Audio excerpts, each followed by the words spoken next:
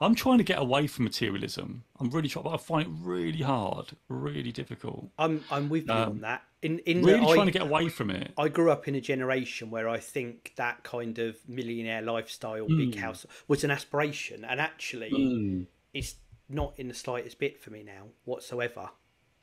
Ironically, and again, not telling you detail, I'm probably less interested in that thing, in that sort of thing, when I'm in the most advantageous position to do that. I've got more disposable income than ever, and I'm less interested in that kind of externally flashy lifestyle thing. yeah, it's really interesting, But you isn't can't. it? I think it's unattainable because whatever you get, there's always something new. There's always something better. There's always Mm, someone who likes something different, and you're doing it to impress. I think you're just on a spiral that you're never going to get there. And again, it's that external validation rather than the internal. And I think the more, again, I'm like with the book, and I know I went into the passionate rant about it, or you ramble, I did, you meant to did. say.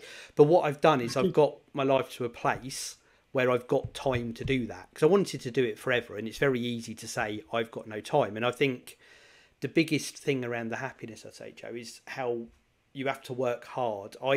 I've got a bubbling theory that it's not even our natural state to be happy, and you have to work really hard to make it happen. And the work pays off, and it pays off well. But you do, to get to where I am in my job, there's a lot of years behind it to hone the skills, and it's still every day. It's hard work to make it work, but it pays off, and it's hard work to be disciplined to make the time to do the things that I want to give me gratification. It'd be so easy to be like, oh, I just scroll my phone for an hour, and then the next day, and suddenly you're doing that every day, and it's not fulfilling.